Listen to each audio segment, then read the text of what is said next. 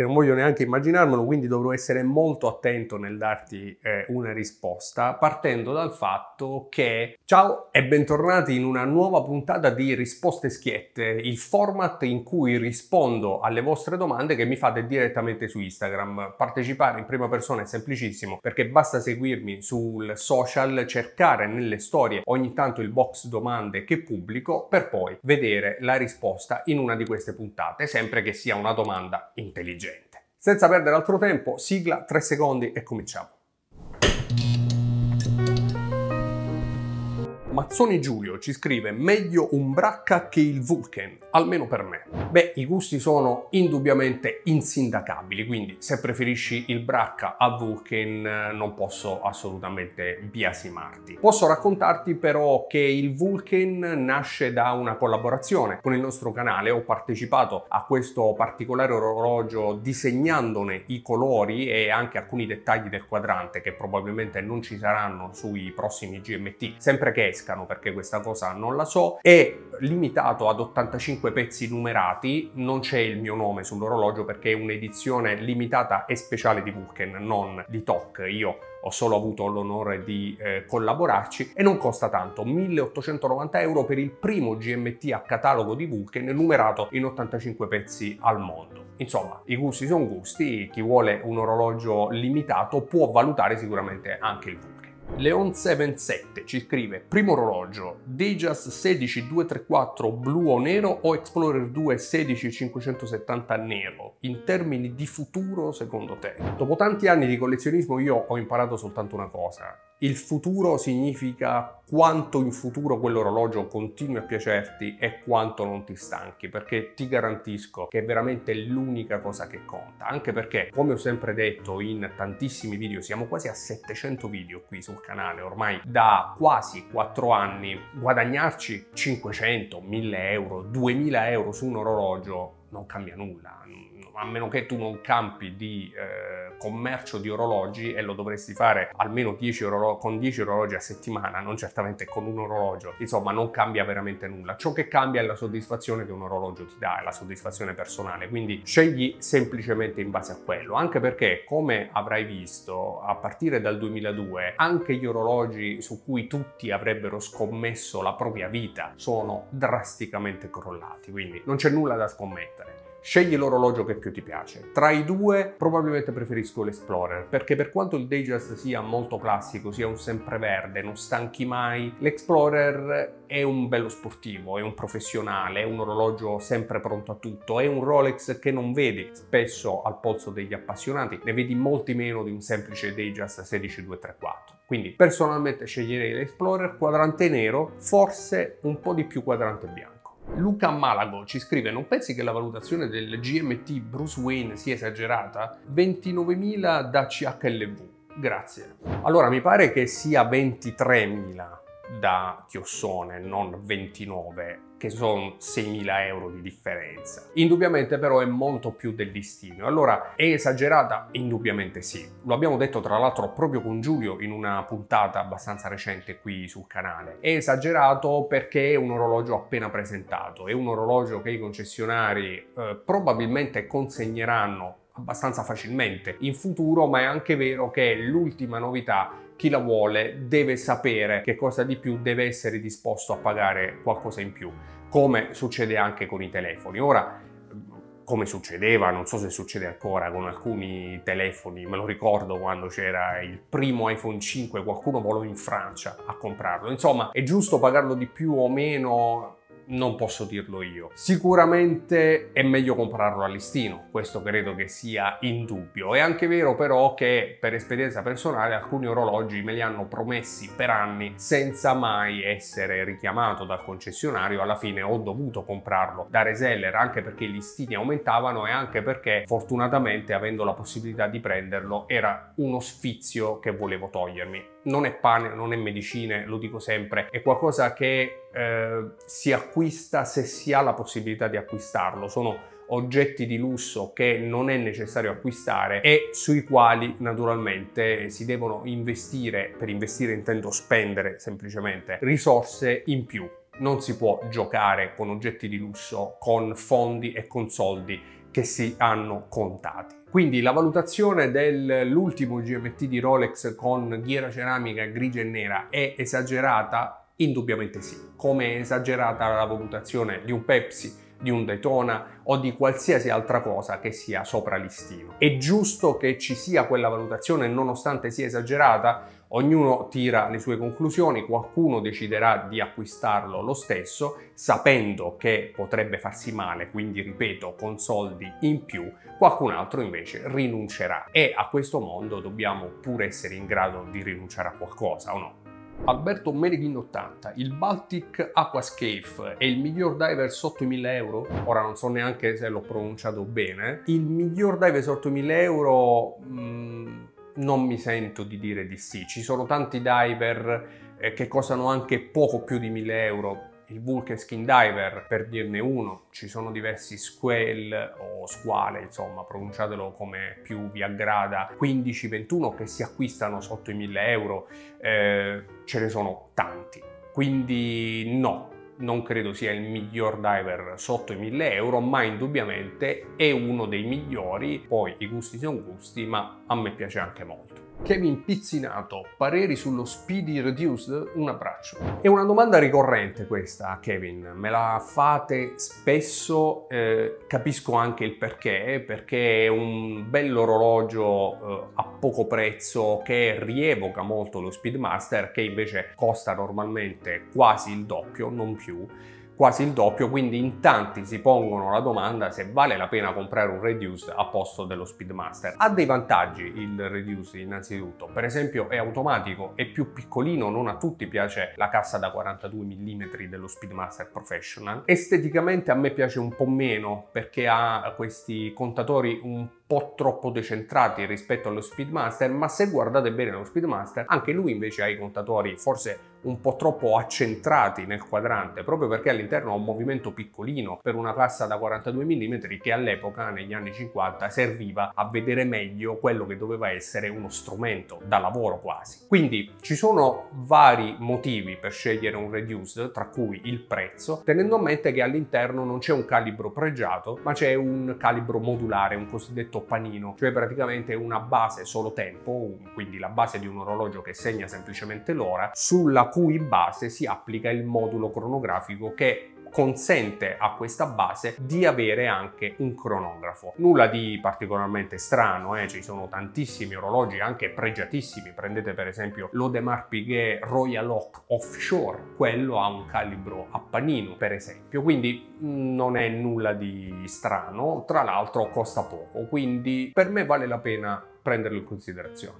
Ste ore. L'ultimo Vulcain che hai portato sul canale, ghiera e quadrante verde bottiglia, è possibile in futuro? Non so dirlo, perché quello che vi ho presentato, come dicevo all'inizio, è il primo GMT di Vulcain ed è un'edizione limitata, i cui colori sono stati disegnati da me, sono stati scelti da me perché richiamano appunto TOC, proprio perché è un orologio a cui ho collaborato e volevamo qualcosa di particolare, quindi quadrante nero degradé, sfere in oro, cornice del datario in oro, datario nero su nero per nascondersi nel quadrante, ghiera 24 scatti, non si chiama Nautique come doveva essere in realtà all'inizio perché doveva essere uno skin diver GMT. Ho detto a Vulcain fermi, io voglio un GMT vero e infatti lo abbiamo chiamato GMT Traveler. Su quadrante non trovate Nautique, non trovate tutte quelle scritte un po' anni 60, Inca Block 25 Jewels, no, un GMT duro e puro. Non so cosa accadrà dopo il Traveler, non so se Vulcain presenterà altri GMT e non so con che quadranti li presenterà o con che colori, quindi indubbiamente tutto è possibile, ma quello che ho portato io sul canale, quello in 85 pezzi e che chiamiamo Traveler, è unico, con i suoi colori e con il suo stile. Alex Barnia. Cosa ne pensi del Rolex Batman ultima referenza? Non so se ti riferisci a quello che chiamano adesso Bruce Wayne, che poi è Batman, ma in abiti civili, cioè quello con la ghiera nera e grigia, perché il Batman ultima referenza, cioè ghiera blu e nera, invece ha molti anni ormai sulle spalle, nonostante sia stato introdotto con il nuovo bracciale Jubilee, ma insomma è un orologio che è a catalogo da quasi 10 anni. anzi forse di più, e a parte il cambio del bracciale. Quindi che cosa ne penso? Allora, ti posso dire del Batman, quello vero, di era nera e blu, che ero follemente innamorato di questo orologio. È stato il mio primo GMT ceramica di Rolex, ero innamorato perso, l'ho tenuto tantissimo tempo, l'ho usato, l'ho rovinato, l'ho distrutto, alla fine mi ha un po' stancato, un po' perché le ghiere bicolore vanno abbinate, perché all'epoca avevo pochi orologi che potevo far ruotare, volendo utilizzare sempre lui. Alla fine, insomma, mi ha un po' stancato, non ce l'ho più in collezione, oggi non lo ricomprerei per tutti questi motivi. Indubbiamente però è il primo GMT ceramica con lunetta bicolore di Rolex e secondo me può ancora far battere qualche cuore. Dazzone 89, cosa ne pensi dei Philip Watch? Cosa ne penso? Penso quello che credo pensino un po' tutti gli appassionati, cioè che Philip Watch ha una bella storia, soprattutto nell'orologeria subacquea, da rievocare, ma che ad oggi probabilmente non è interessata a farlo, e quindi siamo ancora con questi homage di Rolex Digest ed altre referenze Rolex prese un po' qua, un po' là, quando Philip Watch invece ha un nome, ha un heritage che secondo me potrebbe far innamorare tantissimi appassionati. Se Philip Watch mi sta ascoltando e magari leggerà i vostri commenti, sono apertissimo a parlare magari di qualcosa di nuovo. Samuel 146 890, chissà che cos'è. Quale Rolex consigli per la vita quotidiana? Beh, uno dei pregi di Rolex è che praticamente tutti i loro orologi possono essere degli everyday, a parte il valore, a parte poi naturalmente la sicurezza personale. Sono orologi prettamente sportivi, affidabili, precisi, insomma potresti scegliere qualsiasi tipo di orologio. È vero che poi in alcune occasioni naturalmente un sub potresti non trovarlo adatto, così come potresti non trovare adatto un Daytona per scendere a mare, nonostante possa farlo, e un 100 metri io l'ho sempre fatto. Uno dei più versatili in assoluto rimane l'Oyster Perpetual, un orologio pulito con il suo bracciale tutto satinato, quindi non troppo delicato, con un bel quadrante blu che non stanca mai, ma anche le altre colorazioni non sono affatto male. È un orologio secondo me giusto, discreto quanto basta, bello, preciso e blasonato quanto basta per essere appunto un everyday per tutti. Dario Fucci, cosa Omega potrebbe migliorare nei suoi calibri, casse e cinturini per arrivare al livello di Rolex? Grazie. Beh Dario, questa è una bella domanda che farà anche scatenare un polverone, alzare un polverone nei commenti che non voglio neanche immaginarmelo, quindi dovrò essere molto attento nel darti una risposta, partendo dal fatto che non è così indietro rispetto a Rolex. Omega probabilmente oggi sono nella loro qualità costruttiva orologi assolutamente paragonabili. Me lo ricordo quando l'Omega Speedmaster aveva il bracciale che si attaccava alla cassa lasciando spazio per farci passare dentro un foglio di carta, prova che abbiamo fatto personalmente sui forum, mentre Rolex invece è sempre stata precisissima in questo. C'è una cosa che mi è stata insegnata da un produttore di orologi, cioè che la differenza la fa la tolleranza, e la tolleranza è proprio questo, anche per esempio negli accoppiamenti, avere qualcosa di perfettamente costruito tanto da essere per l'appunto perfetto e senza margini di errori, cosa a cui Omega indubbiamente è arrivata. Quindi non credo che ci sia più quella distanza tra le due maison, se non un posizionamento scelto da Rolex con dei determinati listini a cui Omega ancora non è arrivata, ma anche Omega ha alzato tantissimo i propri prezzi. Ormai gli orologi Omega non costano più la metà degli orologi di Rolex. Da un punto di vista tecnico, come ho sempre detto, per quanto in tanti credano o abbiano creduto al fatto che i calibri di Omega siano superiori a quelli di Rolex, c'è da dire che il coassiale, per quanto sia stato ben sviluppato da Omega, onestamente non porta nulla, non aggiunge precisione, non aggiunge affidabilità a dei movimenti come quelli di Rolex già perfetti di loro, aggiunge soltanto la complicazione di un nuovo scappamento che è più complicato anche da riparare. Quindi onestamente, per quanto sia bello sapere di avere all'interno un calibro importante, un calibro tecnicamente ricercato con uno scappamento coassiale, da un punto di vista invece prettamente tecnico ha per me poco senso, proprio perché appunto non aggiunge nulla rispetto a ciò che aggiunge un ottimo calibro come per esempio quelli di Rolex. Probabilmente il quassiale di Omega è leggermente più rifinito, per quanto a me non piaccia quella rifinitura industriale. Tra l'altro Omega va a decorare il movimento soltanto nei punti visibili, cioè se voi smontate un movimento di Omega vedrete che i ponti sono lasciati grezzi tranne i punti in cui rimane visibile il movimento. È una cosa onestamente che non sopporto. A differenza invece di Rolex, che se deve decorare a perlage un ponte lo fa per intero, naturalmente, come credo dovrebbe essere. Anche i VC fa come Omega. Insomma, ognuno ha i suoi escamotage, punti forti e punti deboli. Non credo che Omega debba raggiungere il livello di Rolex, indubbiamente, però i Rolex sono più amati, più iconici forse di alcuni modelli di Omega, che alcune volte sono troppo complicati, un po' troppo lavorati, un po' troppo barocco, come per esempio il Seamaster con quel bracciale che secondo me dovrebbe cambiare. Lo Speedmaster invece secondo me come bellezza è a livello di un Daytona, come storia è superiore a un Daytona, con l'ultimo calibro coassiale, per quanto sia manuale, ma come ho sempre detto molto spesso è un vantaggio il calibro manuale, perché aggiunge quel fascino, quel romanticismo che lo Speedmaster si porta dietro da decenni. Insomma, non ci sono queste differenze, anche perché finalmente Omega, come dicevamo, ha lavorato perfettamente sulle tolleranze. Quindi no, sperando di aver ben risposto a questa domanda, non ci sono grandi differenze, se non estetiche, ma quelle sono gusti. Fede Blackbird scrive: ha senso spendere 2-3 mila euro per un microbrand? Dipende dal microbrand, ma direi di sì.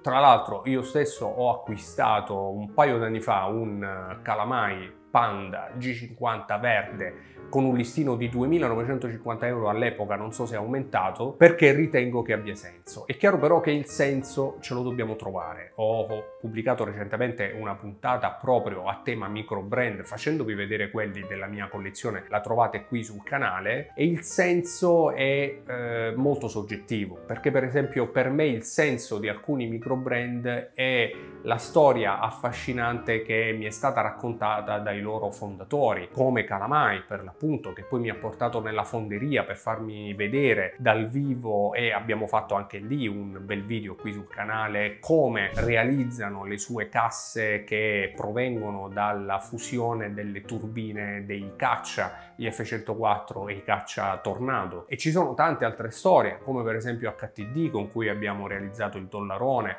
la prima edizione limitata del canale, la loro filosofia, questo modo di essere molto giovane e fresco, la loro scuderia corse con i piloti, anzi il pilota che nel gruppo B gareggia con gli HTD al polso e che prendono ispirazione dalla orologeria da corsa degli anni 70. Insomma, ognuno ci vede il senso che vuole. Gli orologi blasonati si acquistano per il blasone, per la storia, per la qualità, per la tenuta del valore di acquistare un oggetto importante. Altri orologi si comprano semplicemente per emozione pura, e alcune di queste emozioni pure sicuramente, almeno per me, possono darle anche i micro brand. Se poi ci sono i contenuti, come per esempio nel G50 verde di Calamai, che ha all'interno un Sellita top grade che già di suo ha il suo costo, una cassa italiana realizzata dalla fusione di una turbina di un caccia, insomma, se c'è attenzione anche al minimo dettaglio, anche il prezzo può essere giustificato. E ora ditemi nei commenti quale micro brand vi piace o quali micro brand avete in collezione, non prima però di avervi ringraziati per essere arrivati fin qui, di chiedervi di iscrivervi al canale se il modo in cui vi racconto l'orologeria vi piace, è del tutto gratuito, per me invece è veramente importantissimo per continuare a realizzare tanti contenuti di qualità, e vi do appuntamento a una prossima puntata qui su TOC.